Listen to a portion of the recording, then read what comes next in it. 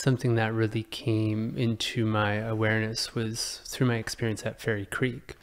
Fairy Creek is this activist movement where people are actively blockading the logging trucks from accessing old growth forests. So it's in defense of the old growth forests. And so that's kind of like the surface level and what draws everybody there. But once I was there, I recognized that it's much more than that. It's a land back movement, which essentially means returning the land to the stewardship of the rightful stewards, which are the First Nations of this country. Yeah. The First Nations that existed before this was a country, right? And so in being there, I recognized the true history of Canada and some of the atrocities that have occurred through the genocide of colonialism. And that came with like a lot of guilt and shame for my ignorance to the true history of this land. At the end of the day, I am a white settler, right?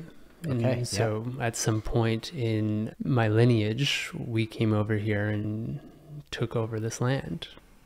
That is representative of a lot of the problems that we see throughout the world. It's incredible to think that to this day, the genocide continues.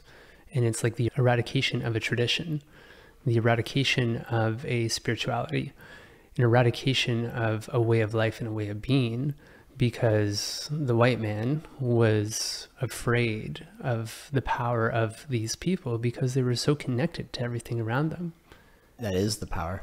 That is the power. The power is the connection to yourself, the earth, others, all my relations. Totally. Right? And so now we live in this settler society that is very disconnected, and it perpetuates all these different mood disorders and mental ailments that are prevalent across the board. 60% of people suffer from things like anxiety and depression.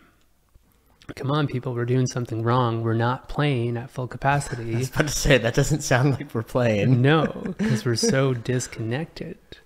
Yeah.